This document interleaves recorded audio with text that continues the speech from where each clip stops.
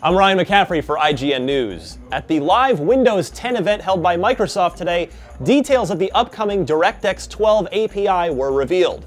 DirectX 12 will supposedly give more control to developers with more complexity and better frame rate performance, according to Microsoft's Phil Spencer. DirectX 12 also cuts the power consumption of DirectX 11 in half, allowing more mobile devices to run, quote, high-end mobile games. Additionally, Spencer announced that Unity has adopted DirectX 12. Games such as Fable Legends will be able to use the programming interface to allow cross-platform play between Windows 10 PC and Xbox One owners. DirectX is Microsoft's collection of programming interfaces for gaming and video, and was first released back in 1995 as the Windows Game Software Development Kit. Adoption of DirectX was initially slow, but DirectX 2.0 eventually became a component of Windows 95.